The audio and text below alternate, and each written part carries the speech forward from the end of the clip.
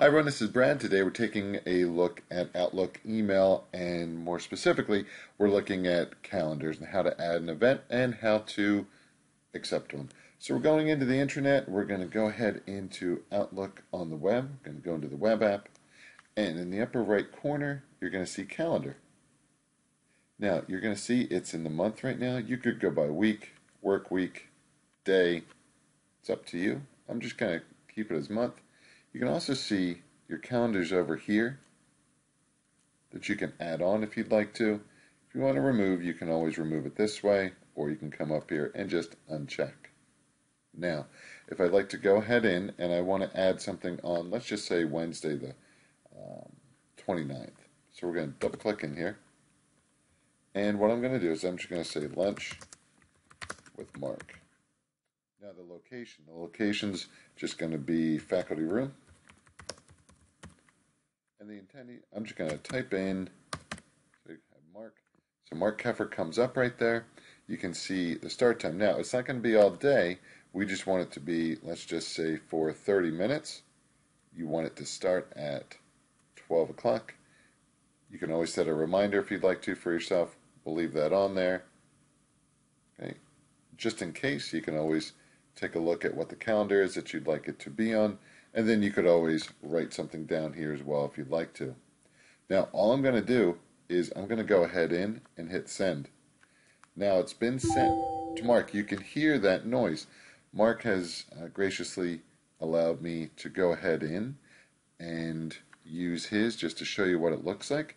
So if we select in here, right away, you can accept, you may be tentative, or decline. And it's even telling you that Mark does not have any conflicts at that time. What we're going to do is we're going to accept it. You can see you can edit the response before sending, send it now, or don't send the response. I'm going to, for right now, just for this case, just to show you, send the response. Now, you can hear that I got an email. So I'm going to go into my email. Right here, I can see that Mark has accepted. What I can do also is go into the calendar itself. And here it is. Here is Lunch with Mark. If you want to go in and add anything else that you'd like to, you can certainly do that right in there. I'm just going to close. Actually, I'm just going to close out of here for right now.